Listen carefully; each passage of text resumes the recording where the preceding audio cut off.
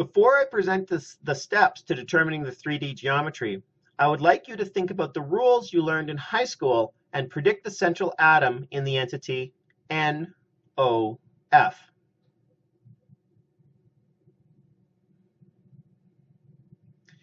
If you pick the most electronegative atom, fluorine, you are incorrect. In this course, you will learn that the atom that forms the most bonds, nitrogen, is the central atom. After we go through the steps for predicting structures, we will apply them to these entities.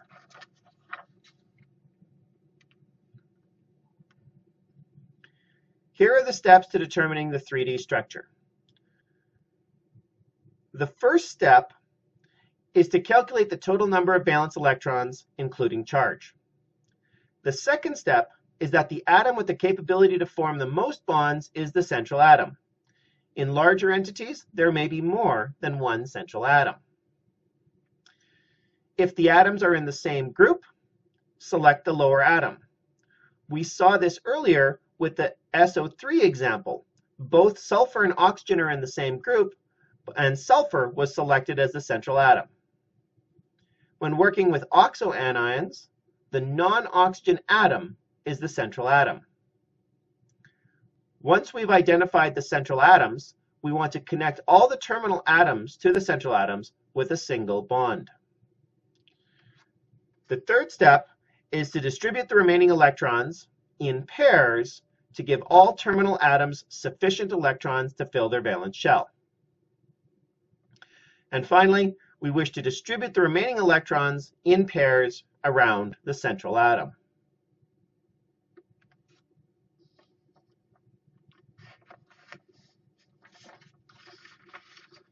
Step 5 is to determine the formal charges for all the atoms. If they are non-zero, form multiple bonds to minimize the formal charges. And this is repeated until the formal charges are minimized. Observe that nowhere is the word octet. In step 5, there is a caveat that only carbon, oxygen, and fluorine require 8 electrons, but all other elements are stable with more or less than 8 electrons.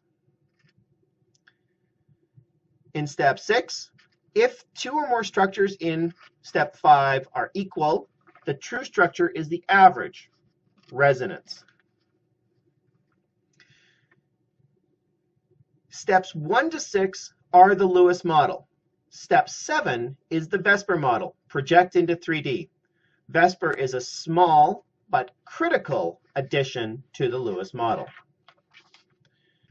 And now we are going to apply this procedure to 3 different entities.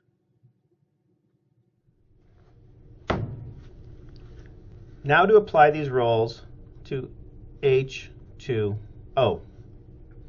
The first step is to calculate the total number of valence electrons. Oxygen has 6 valence electrons, hydrogen has 1 each, so there are 8 electrons. The atom with the capability of forming the most bonds is the central atom. Hydrogen can form 1 bond, oxygen can form 2, so oxygen is the central atom, and we need to connect all terminal atoms to the central atom with a single bond. Bond to hydrogen, bond to hydrogen.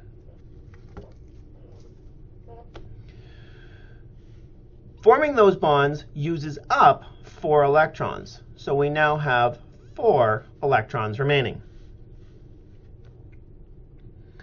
We now want to distribute the remaining electrons in pairs to give the terminal atoms sufficient electrons to fill their valence shell. Hydrogen in the n equals 1 shell only requires 2 electrons. It has the 2 electrons from the bond. So the terminal hydrogen atoms have a filled valence shell with this bonding pair of electrons. The next step is to distribute the remaining electrons around the central atom. So if I put the remaining electrons around the central atom like that, I now have used up all of my electrons. Now to calculate the formal charge. Formal charge on hydrogen is 1 minus 0 minus 1, which is equal to 0. And on oxygen, it is 6 minus 4 non-bonding electrons minus 2 bonds, which is also equal to 0. So the formal charge on all of the entities is 0. So now the final step, since we've got all the formal charges down to 0, is to project into 3D. The central oxygen atom has 4 electron domains around it. 1, 2, 3, 4.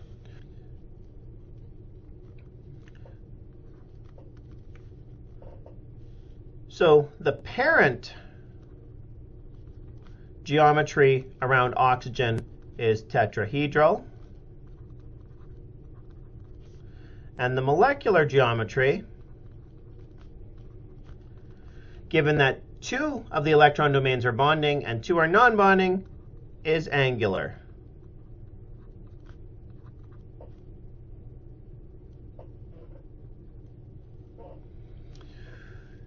So oxygen has a tetrahedral parent geometry.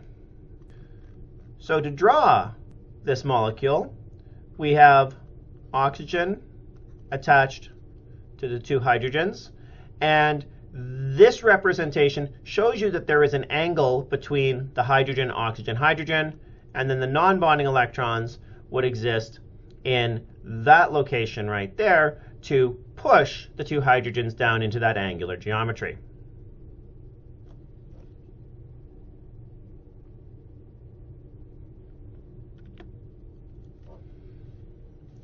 The next molecule we wanted to look at was H2CO. Carbon has 4 valence electrons. Oxygen has 6. That's 10. There is a total of 12 valence electrons. The atom that forms this, with the capability to form the most bonds, is the central atom. Oxygen typically forms 2 bonds. Carbon typically forms 4. So carbon is the central atom, and we want to join the terminal atoms to the central atom with a single bond. In doing so, we've used up 6 electrons, and there are 6 electrons remaining. Now we need to distribute the remaining electrons to the terminal atoms to fill their valence shells. We already discussed hydrogen as only requiring 2 valence electrons, and in this arrangement having a filled valence shell. Oxygen currently has 2 electrons, so to fill its valence shell of 8 electrons, we put 6 electrons around there, and that reuses up all of the electrons. Next step is to calculate the formal charge. Hydrogen, the formal charge we've already seen is 0. Carbon, the formal charge is calculated as 4 valence electrons, 0 non-bonding electrons, 3 bonds equals +1. And the oxygen, which we have also seen before, is 6 minus 6 minus 1 equals -1.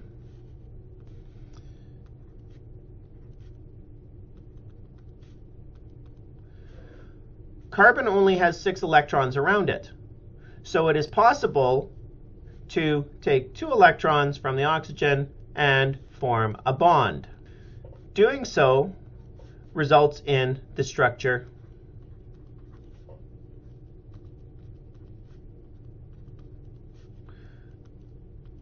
as shown. The formal charges on hydrogen hasn't changed because we haven't actually formed bonds or broken bonds from hydrogen.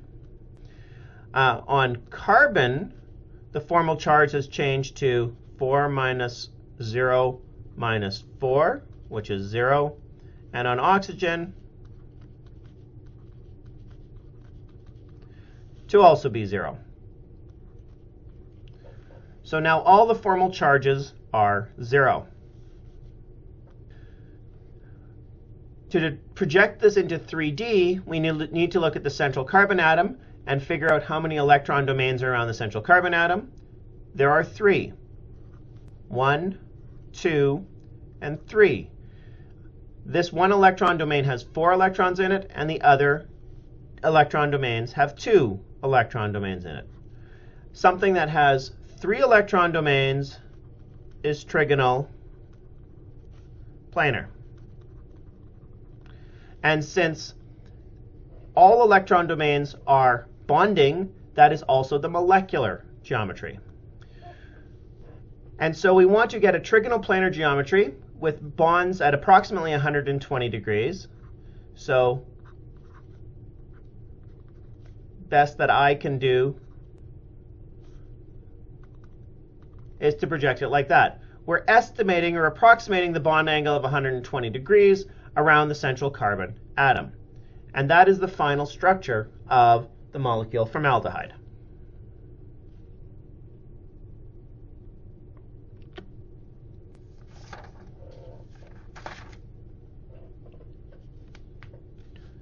The last structure we were asked to look at was ClO2 minus. Now, this entity is an anion, has a negative charge, so it is impossible for the sum of the formal charges to equal 0 because the sum of the formal charges must add up to the charge on the entity. First step is to determine the number of valence electrons. Chlorine has 7, oxygens have 6, 12, 12 plus 7 is 7, 12 plus 7 is 19, and the charge makes it 20 valence electrons. For this molecule, it's an oxoanion, okay? Oxygen bonded to an atom. And so the central atom here will be the non-oxygen atom, which is chlorine, despite the fact that normally chlorine forms fewer bonds. Oxoanions are an exception. And we need to join the terminal atoms to the central atom with single bonds. That leaves 16 electrons. Now we can distribute the remaining electrons in pairs to fill the valence shells of the terminal atoms. Oxygen has 2, wants 8 to fill its valence shell, so give each oxygen atom 6 electrons more. That's used up 12 electrons, and so I have 4 electrons remaining, and I distribute those 4 electrons around the central atom.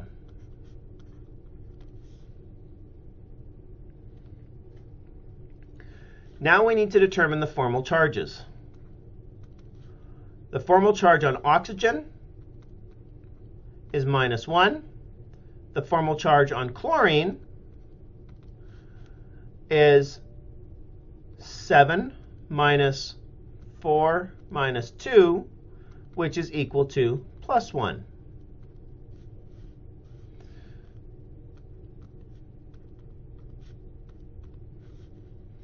So those are the formal charges. Because I have plus and minus beside each other, I can actually form a bond. Oxygen can have a maximum of 8 electrons, but chlorine can have more. It is in the n equals 3 shell. Now the question arises, where do I form the double bond? Do I form the double bond from the oxygen on the left, or do I form the double bond from the oxygen on the right? And ultimately, the question is, does it matter? I'm going to form the double bond from the one on the left. And that results in the structure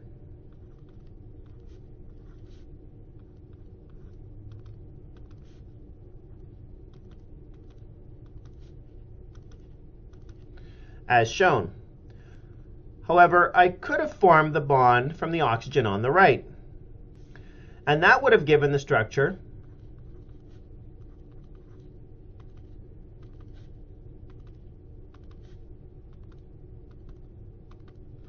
as shown. There is actually a third option here as well, and that is to form double bond to both of the oxygen atoms. This is possible because chlorine is as electronegative as the oxygens.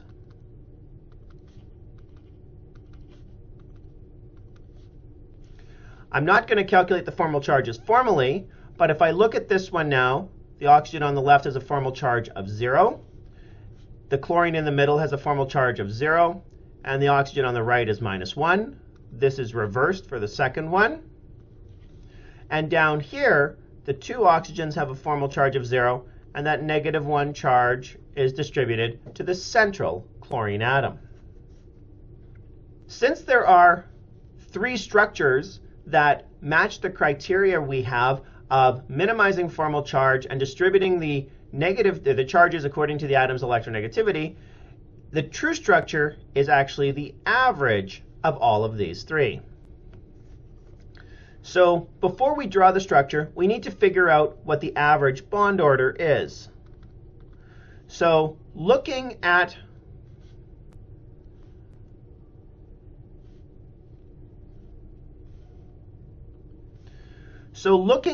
any one of the bonds to oxygen, okay, just looking at the left one for an example, we want to figure out what the average is. The average is calculated as the sum of the number of bonds over the total number of structures.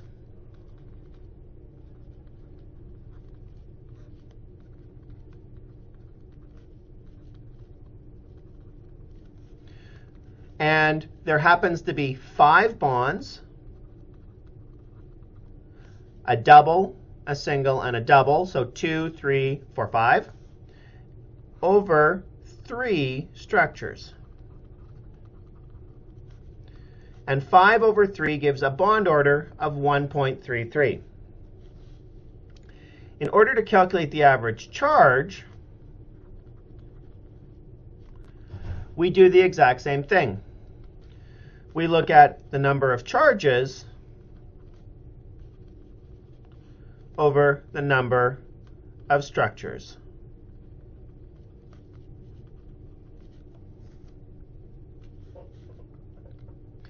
In this example, it doesn't matter which oxygen we look at, but to confirm we should do it for them all. There is a charge of 0, a charge of 1, or -1, and a charge of 0.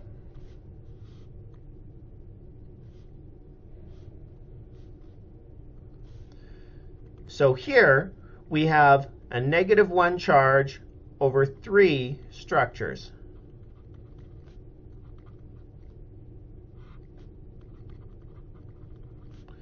Which gives an average charge of -1/3. And finally, to look at the geometry, if you look at the central chlorine atom, in every structure it is in, it has 4 electron domains. There are 2 non-bonding domains, and there are 2 bonding domains. So given that the parent geometry is tetrahedral,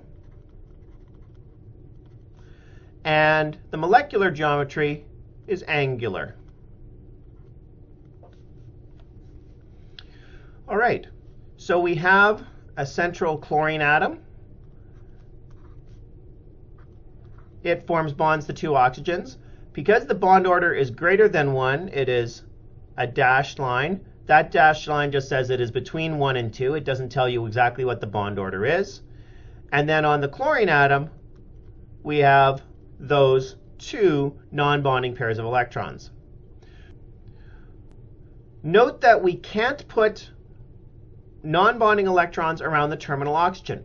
The number of valence electrons around the terminal oxygen varies from being 6 to 4, depending on the structure we look at. That doesn't affect our geometry, so that is fine.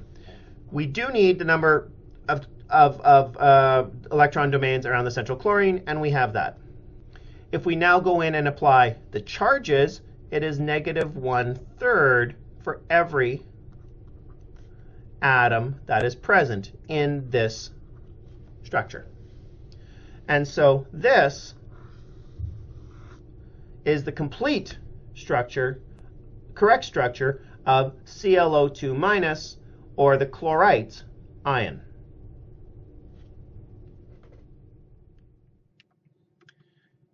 Sometimes we wish to determine the structure of ionic entities. In these cases, it is often convenient to consider the separate ions and then join the cation and anion with a single bond.